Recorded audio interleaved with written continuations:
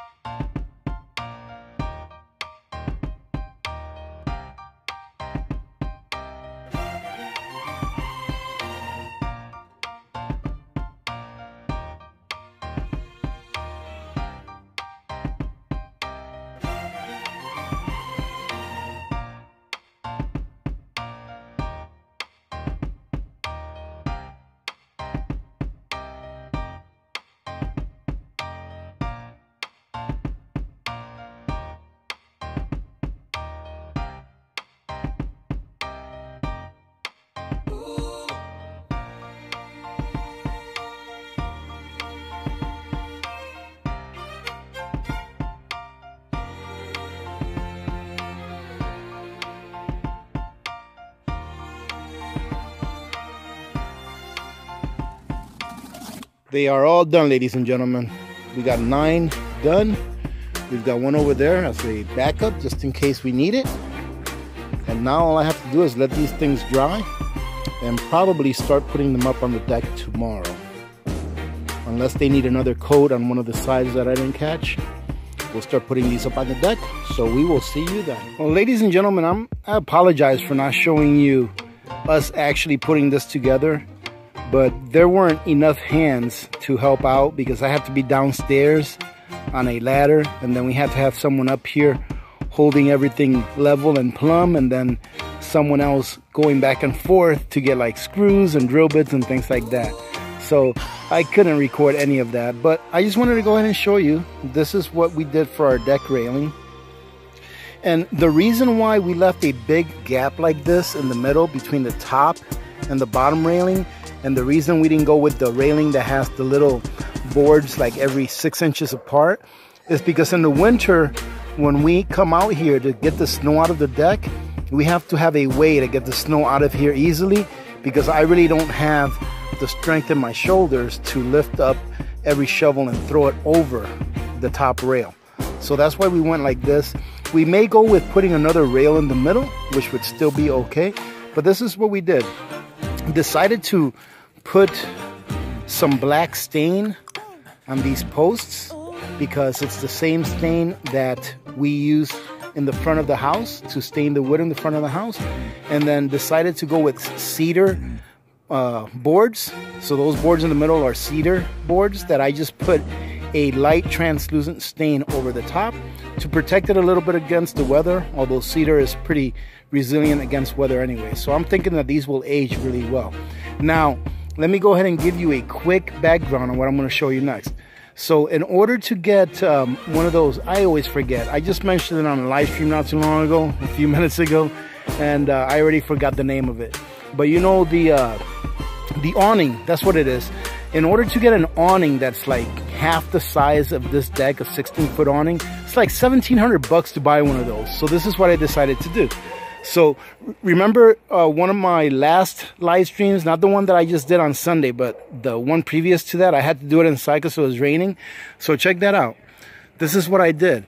I went and got a really, really sturdy tarp. So a tarp that is real thick. So this is a heavy duty tarp, as you can see, that won't break through. I think it's like 6 mil, which is pretty thick. And I went ahead and put it up from the fascia all the way down here with bungee cords in the bottom over here. And it's nice and sturdy. Look at that. Nice and sturdy. It blocks out the sun really well. And even though it's black, it doesn't let any of the heat in. So when I'm in here and it's really sunny outside, we can sit in there and it's nice and cool in there, and it creates a nice breeze going through there. So that worked out really good. So let me show you what we're going to do with these gaps. So you can see there's nothing on this end. That's because on this end, we're going to build a bench from the side of the house all the way. So it's going to be an 8-foot long bench that we're going to build here. And that bench is going to have a compartment in the bottom that I can use to put all my gardening tools. If you guys remember a payday prep I did a while back, maybe, I don't know, 3 weeks ago, where I got a whole bunch of gardening tools, we're going to put all of our gardening tools under that bench. So that's what we're going to do with this part right here. Now the other side, over here, on this side, I'm going to put my barbecue, which is probably about 3/4 the length of this, because my barbecue is pretty big. And then with the area that's left over, I'm going to build a small table so that I can put my pizza oven in it. So that's what's going to go on this side. All right. So other than that, that's about it, ladies and gentlemen. I think it came out pretty good. It's kind of a mess. I have to come out here and vacuum this carpet. As you can see, this is outdoor carpeting that I have out here. And it's pretty nice because we get to come out here with our feet bare and not have to worry about wood splinters or anything like that. So that's what it looks like. That right there, that table right there was my studio. That's what I usually put my computer on and everything when I do my live streams out here. So this is what it looks like. I think I'm going to test this out in the winter to see if it can carry a load, or maybe every time it snows, I can come out here and wipe this off to even keep snow off of that half of the deck.